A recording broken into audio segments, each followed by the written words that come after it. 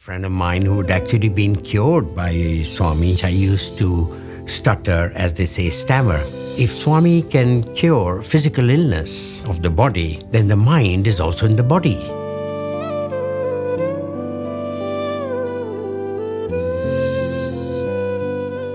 Sairam and welcome, Mr. Nassar Abdulla. You're not new to Puttaparthi, but first time to the studios of Sri Sathya Sai Media Center. So a hearty welcome to you. And you're someone who's had a very long association with Swami going back to the 70s, 4 decades and more. Tell us how all this began. I'd heard about Sai Baba, Sathya Sai Baba, pranams. And 3 of my friends were going to be at the Whitefield summer course, which is happening there in June, the whole of June, I guess.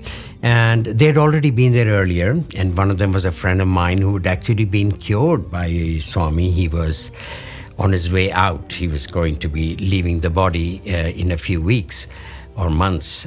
He had a kidney problem, and so obviously, but I didn't know very much about him.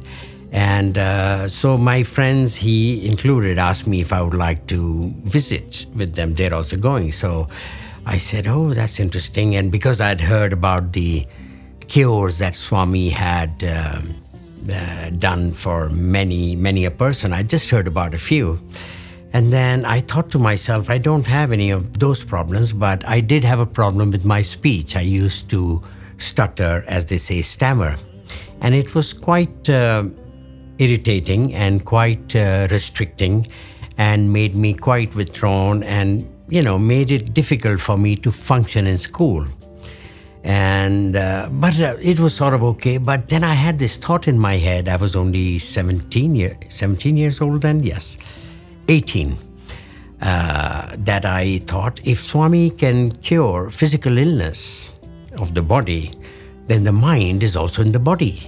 So he can cure that too. That's the thought I had in my head, circulate. And I was not very, very bright or very clever, but I did this reasoning in my head, and I said, it might be worthwhile. He may be able to deal with it. So I thought I'll go. So I asked my mother, and we didn't have much money. She said, no, I can't spare the money, all that. And I said, okay, fine. Then somehow, by some sort of a miracle or something, my mother must have felt bad or something. After a day or two, she said, okay, if you want to go, go.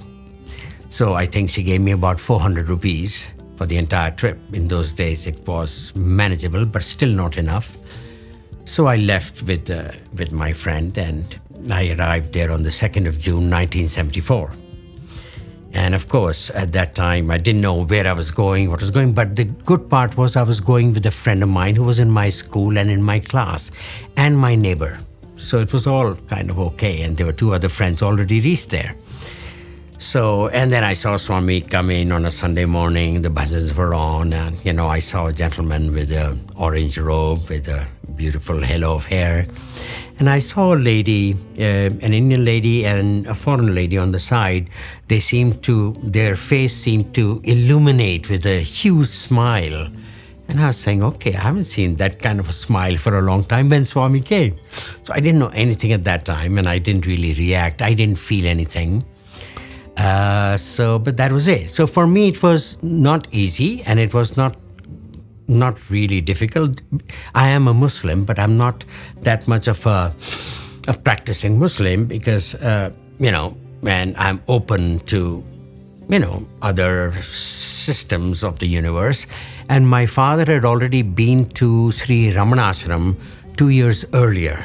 So I had some idea about this idea of the spiritual life, the spiritual sort of a pursuit. I just had a mild idea, and I wasn't really interested. So I came to Swami basically for one thing, to cure me of my speech impediment, my speech, the stuckness.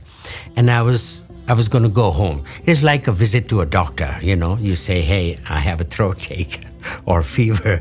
You take the medicine and go. That's the plain intention I came for. I didn't come for moksha, enlightenment, God knowledge, shanti, tranquility, nothing. And what did you get?